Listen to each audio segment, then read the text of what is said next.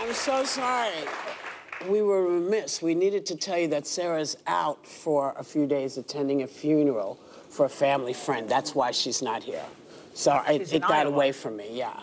So here's something you want to talk about. A recent career community survey of over 500 hiring professionals found that a woman's professionalism is often judged on her physical appearance. And one woman is going viral for sharing her story. Take a look.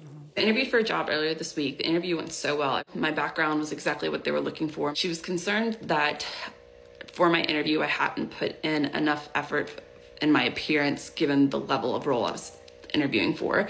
I was interviewing for a vice president position, and now my appearance. I had done a blowout for my hair, I had on a nice top, a blazer, some earrings, but I only had on chapstick. I didn't have any makeup. Does not wearing makeup for women to job interviews or to jobs make it seem like they aren't putting as much effort or care into their job? I think that's hard to tell because no one would ever ask a man why his face wasn't made up. Ever. But, you know, and to me, if I'm working on a pole, then you can talk to me about makeup. Yeah.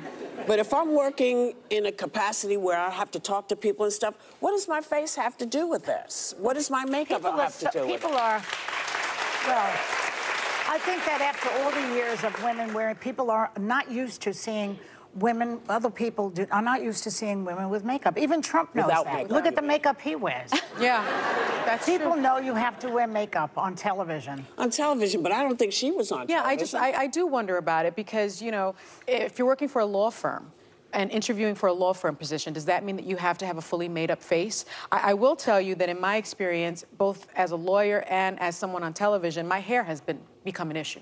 I don't know how to blow my hair out. I don't know how to flat iron my hair out. And everybody realized that during the pandemic, right? Because we didn't have hair and makeup crews and I showed up like this. What I will say is I've been told many times that curly hair is unprofessional and that I should make a change. And I also was told one day I let one of the stylists blow out my hair for CNN. I got a call from an executive that same day and said, the person said, you found your look. Don't change it. Which was the straight hair. Which was the straight hair. That happened to me when I was a receptionist over at Good Morning America. What happened?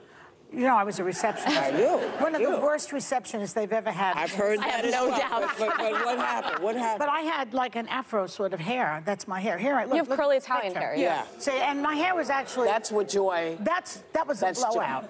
That's a blowout? That was a blowout. No, you have like wingless. So the EP wanted me on TV, thought I was funny. And so, but they never put me on. And so another person over there said, if you had blown your hair out, because one day I came in with it straightened out, you know, with some Agent Orange I used. Yeah. And he said, if you had worn your hair like that, they would have put you on television. It's crazy. It's also a lose-lose. Like, discriminatory. Because in my experience, I remember when I was at the Department of Defense, I was so conservative because my peers were 3- and 4-star generals who were 30 years older. So I wore virtually no makeup. I pulled my hair back. I wore a suit every day. So you, on one hand, as a woman to be taken seriously, feel like you have to downplay your looks or your youth or whatever. And then in other circumstances, like I was in hair and makeup for like 2 hours today. Same. Some is industry dependent, but that was something where I felt like showing up in glam would have hurt me. Yeah. If we came out here without makeup, people would be scared. Yeah, I believe so. I'm gonna haunt a house. I believe so. We have the best glam squad in the country. Not Whoopi. Well, She doesn't Whoopi. wear it. The rest of us, The rest of us did not wake up like People this. be like adjusting the screen. What's Well, people always say, how come you don't wear makeup? I said, because who has time? Yeah. I don't have 2 hours to fool around. Either you like this or you don't. Yeah. I don't have to be here. I'll be home. But that's me.